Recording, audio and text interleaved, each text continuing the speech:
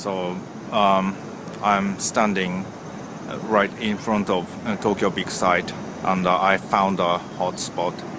This is a place for the Olympics in Tokyo in 2020. So do you guys believe what Abe said? Anyway,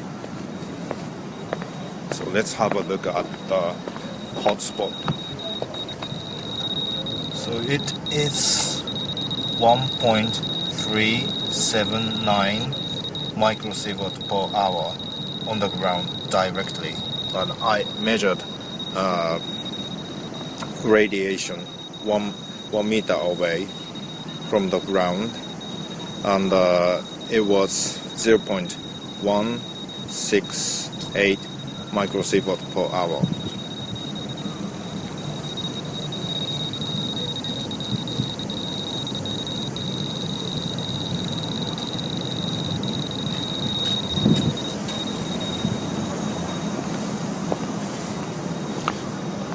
So what do you think about what Abe said?